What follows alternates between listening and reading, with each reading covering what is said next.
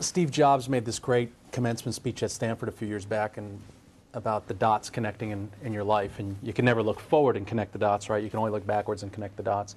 And it seems odd to be asking a 34-year-old to look back, but because I think you've got many more chapters that are probably even better than these coming up. But looking back on your life and your path, do you see the dots connecting some of these things that have happened and the areas that you've pursued? Do they line up for you?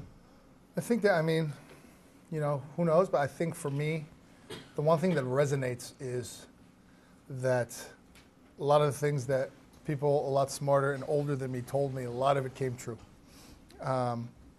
So I listen to those people a lot more now, whatever it be, whether it be personal, business, just life.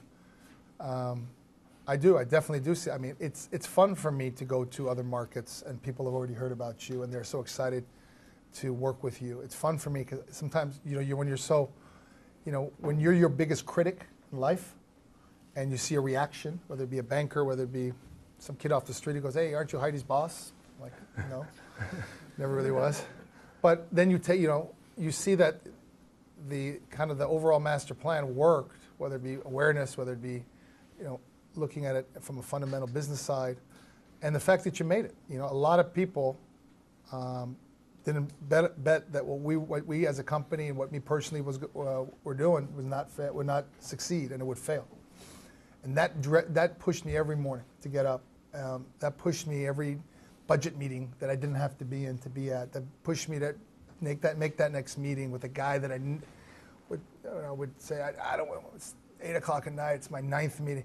But I went to that meeting and that was the best meeting I had all week.